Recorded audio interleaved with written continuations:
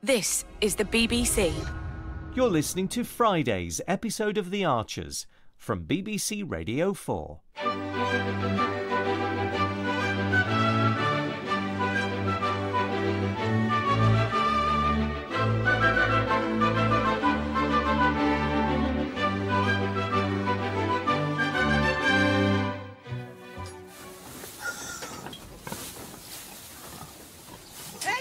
With you in a minute, love. Go on, pigs, up you go. Listen to me. Nearly done. Look at this. Yes, Clarrie? Look, this jug. Yes, I can see it's a jug. It's Caroline and Oliver's jug. And it's chipped on the spout, look. So? Well, it's those blooming people you never cancelled. It's on the shelf in their room. They said it fell off. How'd a jug just fall off a shelf? It's not exactly broken. This would never have happened if you'd done the very simple thing I asked you to. Oh, sorry, Clarrie. I ain't got time to worry about it right now. I've got to get this slot to the abattoir and then pick up the new wieners. But Oliver's back tomorrow. What are we going to do about this jug? Oh, I won't rest till these people are out the house. Only a couple more hours, darling, and then they'll be on their way. Tell the minute I looked at them they was going to be trouble. Oh, anyone can have an accident, love. But not with Caroline's jug. Look, have you got the bit that chipped off? Yes, they picked it up. It's in the kitchen. No problem. When I get home, I'll mend it, OK? What do you mend it with? Glue. The only glue we got in the house is Kira's paper glue. That won't work. OK, so I'll drop these pigs off, pick up the new wieners, and on my way home, I'll pick up some top-quality invisible glue. How's that? And who'll be keeping an eye on the wieners while you're getting the glue? Well, I'll... You never think things through, do you, Eddie? Oh, No, it's no good. I'll have to come with you. You wait while I pop this jug back in the kitchen. There's no need, Clarrie. No, I'm coming. I'm not sure I can trust you to get the right glue anyway. Oh, I'm just worried about him. He's so relentlessly positive. Celebrating her life, not mourning her death, he says. Easier said than done, as you and I know from experience. He did finally admit to me he hasn't been sleeping terribly well. I'm not surprised. He spent a good deal of last night at the kitchen table on his laptop. How long's he staying with you? I'm not sure. Until the memorial next week at least. I don't know what his plans are after that. Back to Italy? Oh, he hasn't said. Well, maybe he'll want to move back to Grange Farm. It's possible, I suppose. Morning, ladies. Oh, Oliver. Hello. How are you? Not too bad, Lilian. Thank you. I'm so sorry about Caroline. That's very kind of you. Thank you. It's a terrible loss. Yes, it is. But she wouldn't want doom and gloom and long faces. She was always such a vibrant person. Precisely. Oliver, would you like to join us for a ride? Maybe on Bella? Perhaps another time. I fancy a walk today, I think. Get some good Borsetshire air in the lungs after the steamy heat of Italy. Lovely to see you, Lilian. And you, Oliver. Cheerio, then. Goodness, I see what you mean. I am worried about him. There's no right way to grieve, Shula. Whatever gets you through, in my experience. Right, fella, brace yourself. I'm coming up. Ready, then? Ready.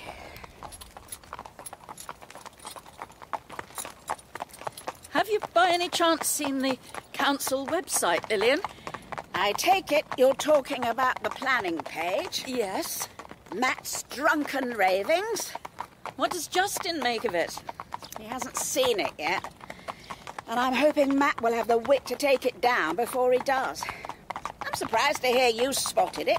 Are you a secret stalker of the council website or something? Not me. Oliver.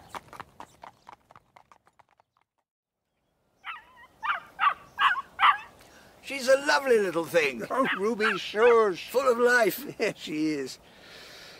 So you were saying about Matt Crawford? Oh, well, perhaps I was speaking out of turn. I shouldn't have mentioned it. No, not at all. I'm glad you did.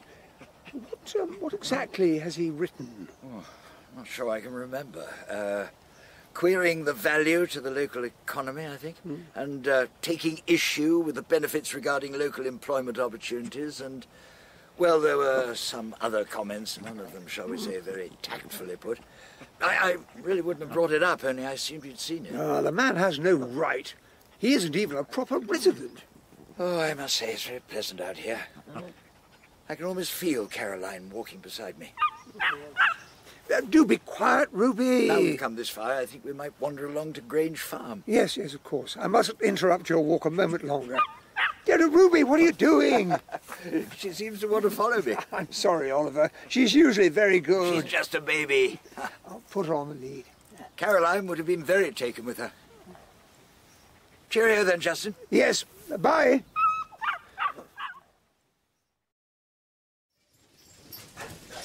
Careful, Eddie. I have done this once or twice before. They're only little ones. Clarrie, What? by the gate. Oh. I thought he was coming back tomorrow. Oh, forget the pigs, Eddie.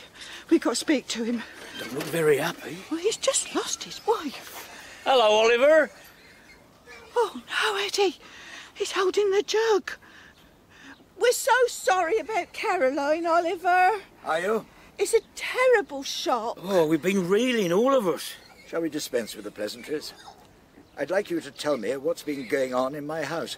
When you say going on... Joe just let me in. Oh, I'd have thought he'd have been picked up for his lunch club by now, wouldn't you, Clarrie? There were two strangers sitting in the drawing room. Strangers? Drinking tea.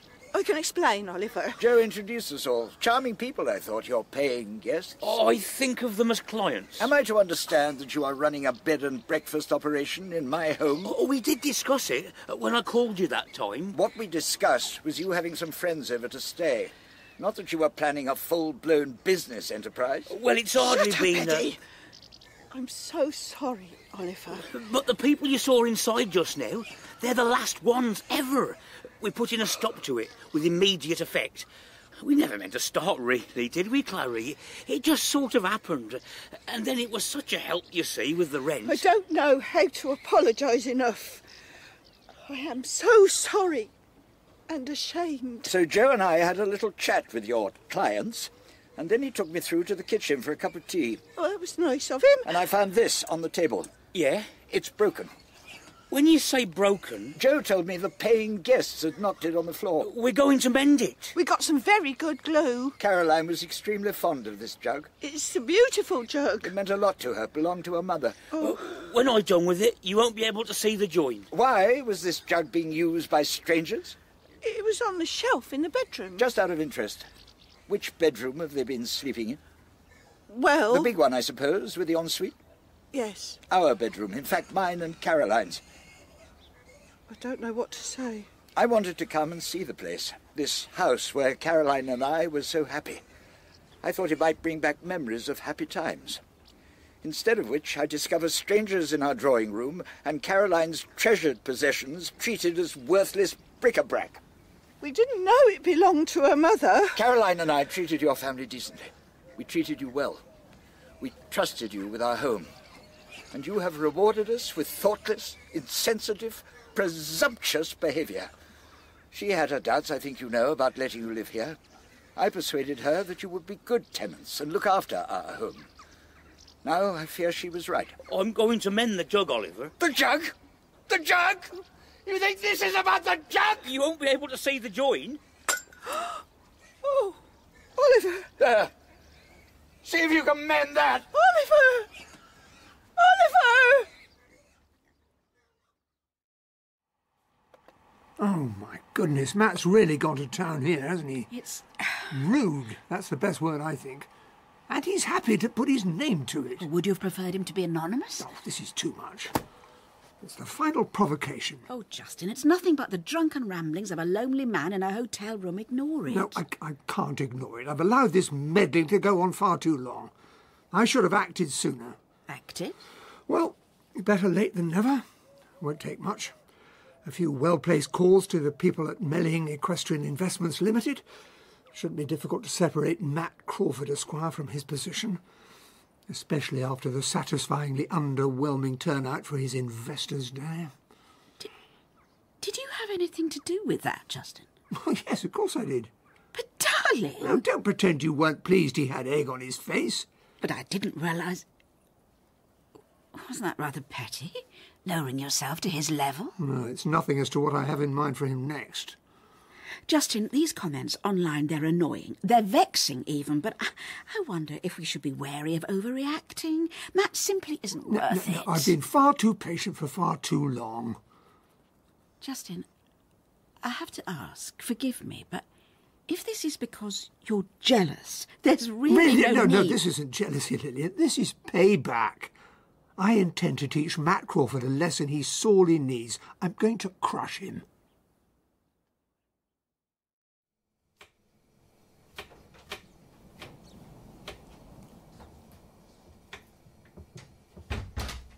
How was your walk? My walk? Where did you go? I'm not... yes, my walk. Oliver? Shall we sit outside?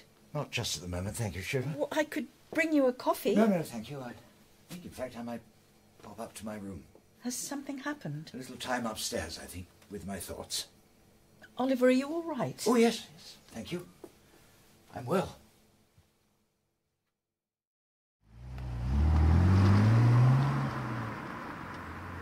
Well, that's it then. They've gone. Yeah. Could be worse, love. Oliver didn't say nothing about taking the house back, did he? Or evicting us. We're going to leave anyway. No. Yes. You can't leave. Well, we can't stay. Not now. How can we look him in the eye? Where'd we go? Why, we've been, all of us, thinking this was our place by rights. Somehow we deserved to live here. But we didn't deserve it. We don't deserve it. I keep seeing Oliver's face. He was so angry. When did you ever see Oliver angry? We'll give him an hour or two, love, OK? To calm down. Then I'll go over to the stables and I'll talk to him. Explain everything. Tell him it was all my idea and I'll apologise. Oh, I don't know. State he was in, maybe we should leave it a day. Maybe you're right. Well, at least I could make a start with mending that jog. I picked up all the bits from the ground and I'm going to fix it. Oh, Eddie. Don't you get it? Don't you understand? There's some things so broke they can never be fixed.